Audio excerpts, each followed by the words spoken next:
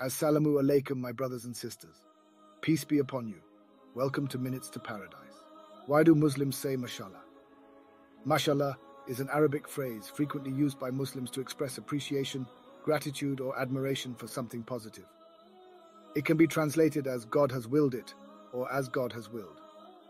When individuals say Mashallah, they are acknowledging that the positive occurrence is attributed to the blessings and favor of God. This phrase is commonly employed to demonstrate humility and to protect against feelings of envy or jealousy towards the person or situation being praised. Mashallah is deeply rooted in Islamic culture and is used in various contexts. For example, when witnessing a beautiful sunset, someone might say Mashallah to acknowledge the beauty as a gift from God. Similarly, when complimenting someone's success or achievements, saying Mashallah expresses appreciation for their accomplishments, while recognizing that it is ultimately God's will that played a role in their success. Moreover, Mashallah is often used as a protective phrase.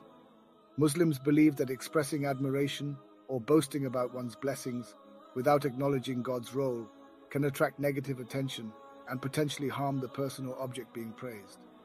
By saying Mashallah, individuals seek to show their gratitude to God and seek His continued blessings.